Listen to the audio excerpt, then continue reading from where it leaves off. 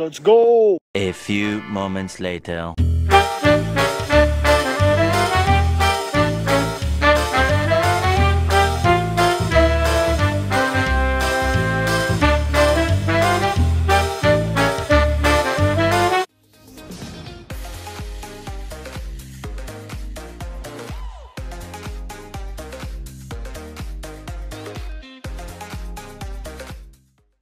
There are very few films that can reach the legendary status of The Room, directed and starring Tommy Wiseau, or even come close to the vicinity of the masterpiece that was Deshdrohi. But I actually have to confess that there is a new entry that joins the gang of such remarkable stories, and that is the pan-Indian blockbuster called The Legend, produced and starring the legend himself, Arul Sarvana. Founded in 1969, Sarvana Stores is mounted as a billion-dollar company with multiple chains and stores across Tamil Nadu. Now, what's a better solution than using the monstrous wealth that you have developed as a family business, but to feed your own narcissistic tendencies by creating a film that celebrates your presence and aura? Hey, to each his own, and it's your money and you have all the rights to create whatever you want, and many Tamil subscribers on the channel recommended me to watch this classic, just for the culture, because I thought I was tuning in for a train wreck. Little did I know that the movie would join the category of being so bad that it's good, also making this just not a review but more of a Matlab Kuch bhi episode. Knowing that I have to do a job as well, and not that it really matters, I'll just tell you what the bizarre plot is in passing. The man is a renowned scientist who returns back to his village in order to serve his people.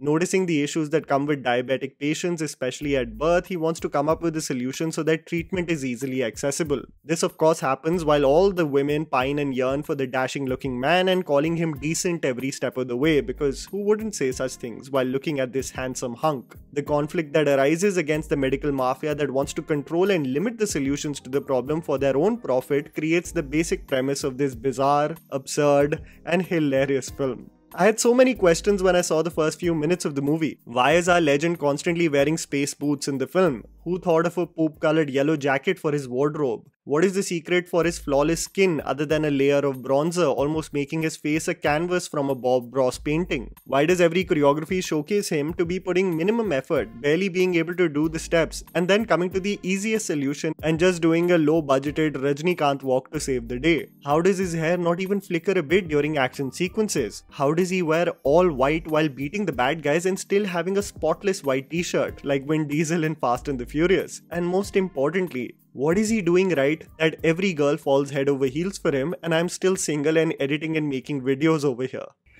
Oh, wait a minute. Now I got it.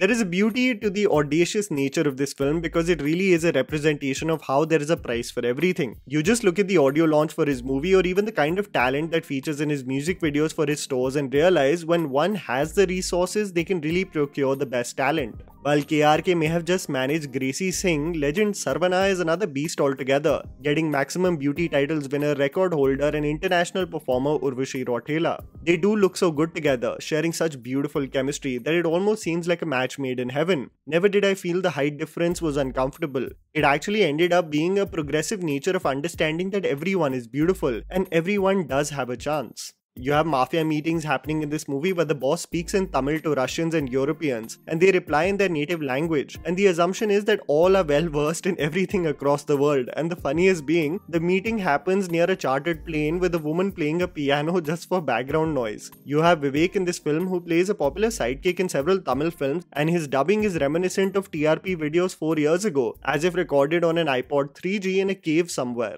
having the worst echo and static ever heard. The legend is so talented in this film that he also controls the wind through martial arts techniques that would put even Kung Fu Hustle to shame. These are all real things that happen, and this is not a satire like Scary Movie that makes fun of the tropes of filmmaking. They really think this is bloody cool. When I see legends like Nasser, talented actors like Yogi Babu hamming their way through most of the scenes, it actually denotes that no one's taking this seriously, so why should I as well?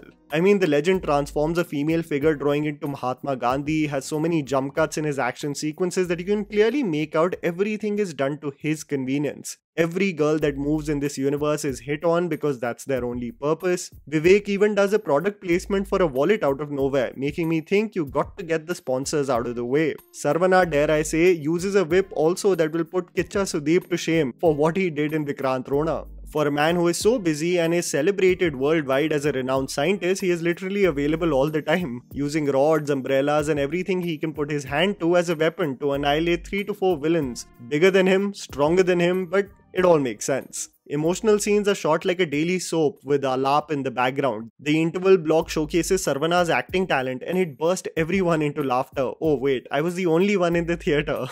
He's a total sucked londa also, constantly rejecting Urvashi's advances, and the hero has mass dialogues like "You are my foot" that would put shivers down everyone's spine. The funniest thing is that in one of the scenes where the villain is threatening our legend, she opens a PPT to give a video reference to the harm that they can cause. The villains came prepared with a projector and a video evidence. There is actually nothing more entertaining than this bizarre ride that I went on, and it really does join the big leagues of The Room and Deshdrohi. Just on a humongous scale this time that celebrates the man, the myth, the legend, that is Legend Sarvana. And that was the video, guys.